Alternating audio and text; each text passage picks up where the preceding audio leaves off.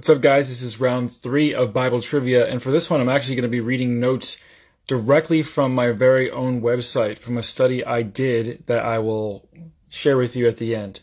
This trivia will be lovingly called, Who from the New Testament Said This? Now, if you get this one right, not only will you have like supreme bragging rights, but you will literally be given the gift of freedom. Okay, let's just jump straight into this. I'm going to read 7 quotes from someone in the New Testament, and at the end, you tell me who said it. Number 1, but such are as true racers, arriving at the end. Both receive the prizes and are crowned. Number 2, this shows that there is a war within us against ourselves, going on in every individual of us.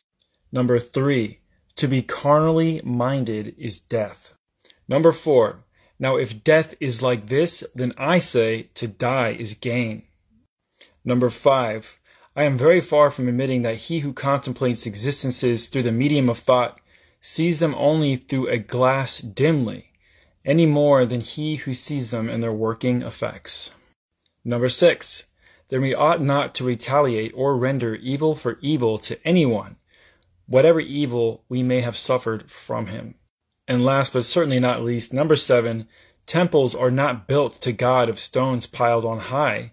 He must be consecrated in the heart of every man. All right, can you guess it? Do you know who said these things in the New Testament? Plato. Yes, I know. Plato didn't write the New Testament, but he might as well have.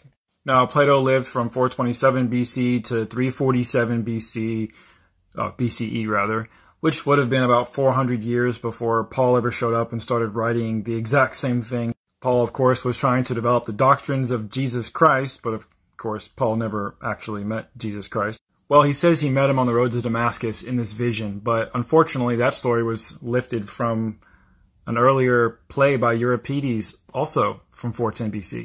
You got to remember here, Paul was the first person to ever write anything Christian at all for the New Testament or for the biblical doctrines we have today.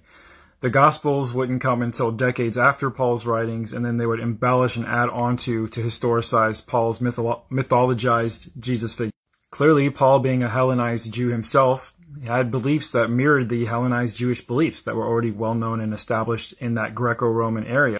Now, if you go to the Bullet Holes in the Bible website, with my link in the bio, by the way, or to my YouTube channel, I have a video as well, a mini documentary called Paul or Plato.